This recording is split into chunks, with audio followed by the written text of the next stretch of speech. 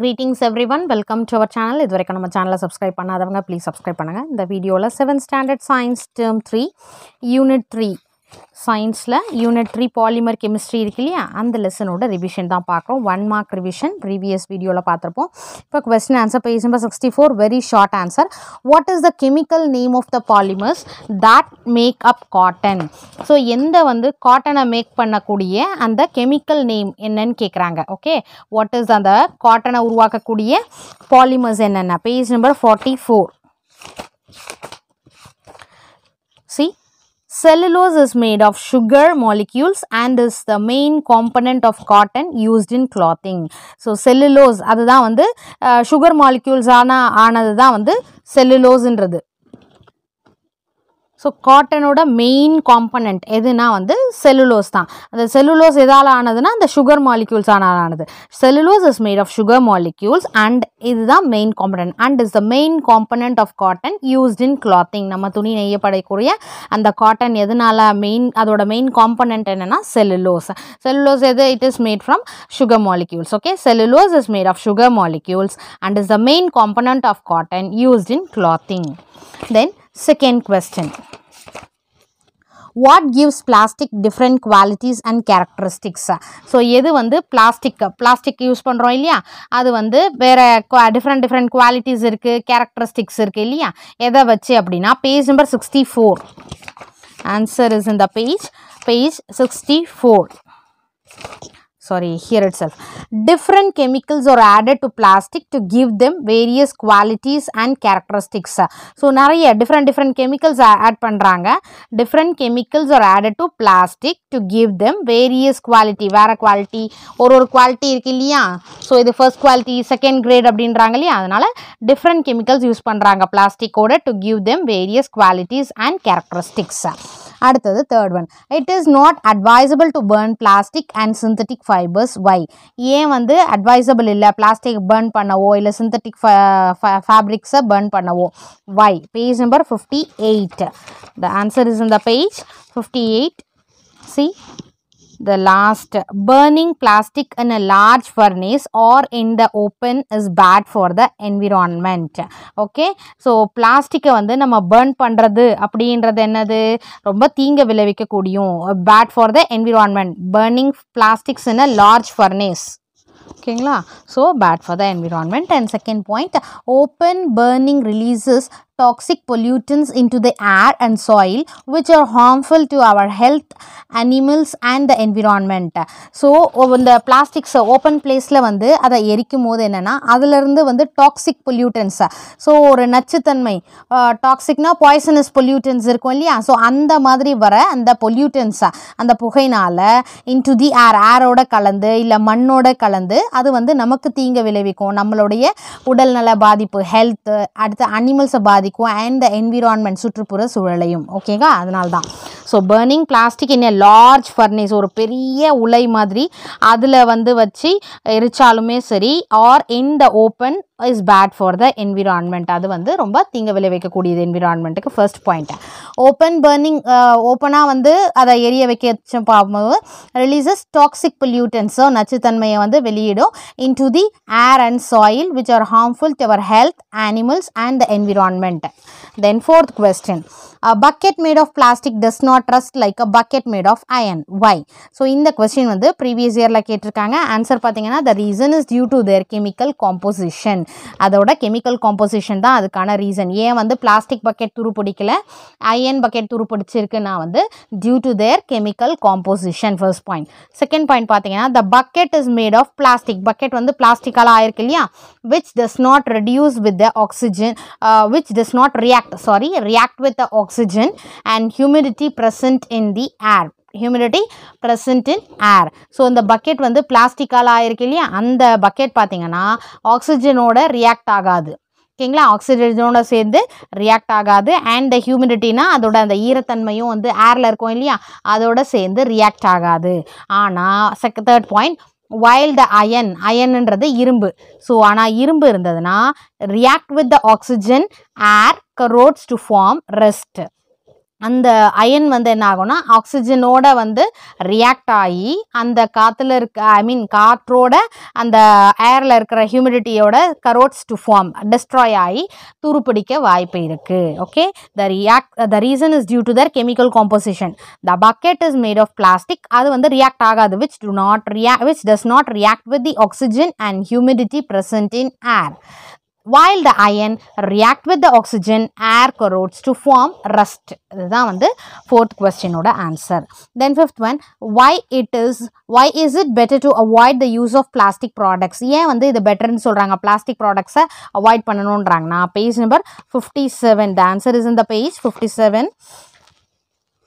See, a lot of plastic produced globally is designed to be used only once and thrown away, creating a large amount of plastic waste. ஏன்னா வந்து நிறைய plastics இப்போல்லாம் எங்கே பார்த்தாலும் எல்லாத்துக்குமே plastic container, plastic cover அப்படி தானே இருக்குது.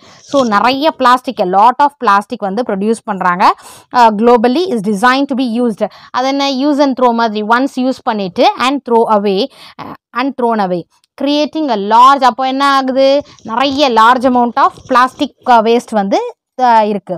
Plastic waste ends up being recycled, incinerated, landfilled, dumped or ends up littering our environment. அந்த பிளாஸ்டிக் வேஸ்ட் என்ன ஆகுது, ஒன்று ரீசைக்கிள் பண்ண முடியும், ஒரு சில பிளாஸ்டிக் வந்து ரீசைக்கிள் பண்ணலாம், இல்லை இன்சினரேட்டட், அது வந்து ஒரு உலையில் விட்டு அதை வந்து எரிக்கிறது, பர்ன் பண்ணுறது. தென் லேண்ட்ஃபில்டு, ஸோ அதை வந்து லேண்டில் வந்து ஃபுல்லாக அப்படியே போட்டு வைக்கிறது. நெக்ஸ்ட்டு டம்ப்டு, அதை நல்லா டம்ப் பண்ணுறது. ஓகேவா, அடுத்து டம்ப் பண்ணுறது and ends up littering our environment. So அதிகப்படியான பிளாஸ்டிக் வேஸ்ட்டு நம்ம யூஸ் பண்ணிகிட்டே இருக்கோம். எல்லாருமே பிளாஸ்டிக் யூஸ் பண்ணும்போது அதிகப்படியான பிளாஸ்டிக் வேஸ்ட் என்ன ஆகுது, ரீசைக்கிள் பண்ண முடியும். அதுக்கு அடுத்தது அதை எரிக்க முடியும், இன்சினரேட்டட்னா அதை வந்து பர்ன் பண்ணுறது. லேண்ட்ஃபில்டு, ஸோ அப்படியே வந்து குழியெல்லாம் தோண்டி லேண்ட்ஃபில்டு அப்படியே போட்டு என்ன ஆகுது, குப்பை மேடு மாதிரி ஆக்கிடுறோம். அடுத்து டம்ப்டு, அதை குழி தோண்டி அதுக்குள்ளே அந்த குப்பை வேஸ்டெல்லாம் போட்டு டம்ப் பண்ணுறது. R ends up littering our environment. நம்ம வந்து அதை வந்து சுற்றுப்புற அந்த என்விரான்மெண்ட்டை வந்து நம்ம லிட்டரிங்னா என்ன, நம்ம அதை வந்து இது பண்ணிடுறோம், பொல்யூட் பண்ணிடுறோம். சரிங்களா. So a lot of plastic produced globally is designed to be used ஒரே ஒரு தான், only once and thrown away, creating a large amount of plastic waste. So plastic waste ends up by being recycled, incinerated, landfilled, dumped or ends up littering our environment. Fifth question ஓட answer. See sixth one, give two examples of thermosetting plastics. So thermosetting plastics na வந்து ஹீட்டால் அந்த கட்டி ஆகிற மாதிரி இருக்கக்கூடியது வந்து plastic தான் வந்து thermosetting plastics. அதுக்கு ரெண்டு எக்ஸாம்பிள், பேஜ் நம்பர் 53ல இருக்க answer. Take the page 53. The answer is in the page 53. See, bakelite and melamine are some examples of thermosetting plastics. இது ரெண்டு தான், bakelite and melamine are some examples of thermosetting plastics. அப்படி எழுதிக்கோங்க. What is the 5R principle? 5R principle na enna, page number 57. See, 5R principle, 5R, first R வந்து refuse, reduce, reuse, recycle and recover. ஓகேங்களா, refuse, reduce, reuse, recycle and recover. இதுதான் 5R. Next short answer. First one, what does the term biodegradable mean? biodegradable அப்படின்னா என்ன, biodegradableனா மக்கறது. ஓகேவா, இது வந்து previous இயரில் கேட்டிருக்காங்க, இம்பார்ட்டன்ட் கொஸ்டினும் கூட. பேஜ் நம்பர் 57ல இருக்கு பாருங்க answer. biodegradable, a material that gets decomposed through natural processes and action by bacteria is called biodegradable. அதாவது ஒரு பொருள் வந்து அதுவா நேச்சுரல், அதாவது இயற்கை வழியில் வந்து அது வந்து டீகம்போஸ் ஆகிடுறது, மக்கறது தான் வந்து material that gets decomposed through natural processes மூலயமா அண்ட் ஆக்ஷன் பை பாக்டீரியாவாலையும் அது வந்து மக்கறது தான் வந்து is called biodegradable. a material that gets decomposed through natural processes and action by bacteria is called biodegradable. Then second, what kind of fabric is suitable to dress up and play in the summer? So எந்த மாதிரி சம்மரில் வந்து நீங்கள் dress அதை விளையாடுறதுக்கோ எந்த மாதிரியான dress அப் பண்ணணும், ஐ மீன் cloth அப்படின்ற மாதிரி. Page number 50. See, பேஜ் 50ல பார்த்தீங்கன்னா Second question, in summer it is better to wear clothing that is made out of cotton materials rather than synthetic. Summerல வந்து என்ன சொல்லியிருக்காங்கன்னா better to wear cotton cloths தானே wear பண்ண சொல்லுவாங்க. அதாவது cotton cloths rather than synthetic விட cotton cloths வந்து பெட்டர்ன்றாங்க. In summer it is better to wear clothing that is made out of cotton materials rather than synthetic. This is because ஏன்னா most synthetic fibers absorb very little moisture and do not allow air circulation, making them hot and uncomfortable to wear. So நிறைய synthetic fibre பார்த்தீங்கன்னா சிந்தட்டிக்கில் வந்து சிந்தட்டிக்கை விட cotton ஏன்னா சிந்தட்டிக்கில் வந்து அது வந்து சீக்கிரமாக வந்து அந்த அப்சார்ப் வெரி லிட்டில் மாய்ஸ்சர் வெளியில் இருக்க அந்த காற்று ஈரப்பதத்தை வந்து ரொம்ப கம்மியாக தான் வந்து இழுக்கும். So and to not allows air circulation. So அந்த காற்றோட்டம் அந்த அளவுக்கு இருக்காது. Making them hot and uncomfortable to wear. So அதை போட்டிருக்கும் போது நமக்கு கம்ஃபர்டபுளாகவும் இருக்காது. ரொம்ப ஹாட் அப்படியே ஒரு மாதிரி வார்மாக இருக்கும். ஏற்கனவே சம்மர்ன்னும் போது ஹாட்டாக இருக்கும் இல்லைங்களா? ஸோ அதனால் நமக்கு இன்னும் ரொம்ப வார்மாக இருக்கிற மாதிரி தெரியறதுனால இதை அவாய்ட் பண்ணுறது. So it is better to use in summer it is better to wear clothing that is made out of cotton materials rather than synthetic. This is because most synthetic fibers வந்து absorb very little moisture and do not allow air circulation. அதனால என்ன ஆகும்? making them hot and uncomfortable to wear. சரிங்களா? Next question, how do plastics impact animals and the environment? So எப்படி வந்து plastics வந்து அனிமல்ஸையும் and then என்விரான்மெண்ட்டோட அதோட தாக்கம் என்ன அந்த plastics? Okay, page number 55 answer. A lot of one-time use plastics such as polythene bags and food packaging that are thrown away are responsible for littering the environment and clogging drains. So lot of நம்ம one time plastic use பண்ணுறோம் இல்லையா, polythene packs, அப்புறம் food package. இப்போ நான் வந்து இந்த ஃபுட்டுக்கு கவரில் போட்டு தருவாங்க இல்லைங்களா, அந்த food packaging that R thrown அவே, அதை வெளியில் தூக்கி போடும்போது are responsible for littering the environment and clogging trains.